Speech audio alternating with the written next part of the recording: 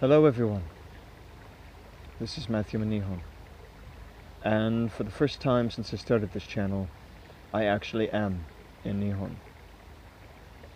I want to apologize for so much time passing since my last video upload or comment of any kind, but the truth is that moving to another country is harder than I remembered it being. 4 years in China leaves you with a lot of stuff that you have to figure out what you're going to do with, and trying to establish yourself in the country is also not as easy as some people might make it seem. Of course, I knew it would be. I have been here for 2 months in Fukuoka, and I have officially started school.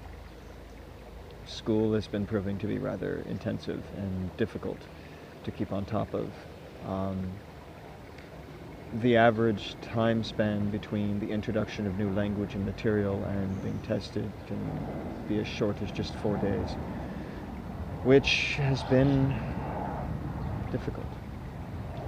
And I'm also still looking for work, which is inconvenient, considering I've been spending money for the last 2 months. But all in all, I'm starting to get settled.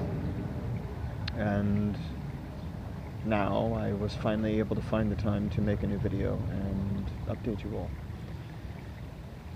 I am planning to continue with my channel, and from now on you can expect to see at least 1 video a week. I have not quite decided what I'm going to cover because there's so much. I would like to continue doing my series about food and restaurants. I'd also like to see if I can get some videos made about Japanese tradition and culture and share them with you all. For now, I'm going to stick to updates and sharing interesting stories that happen. And well, just trying to make sure that all of you get interesting and new content.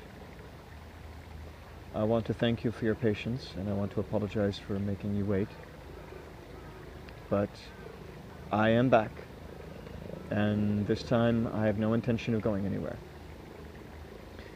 I want to encourage you to be willing to go out, try new things, and always remember to go beyond the horizon.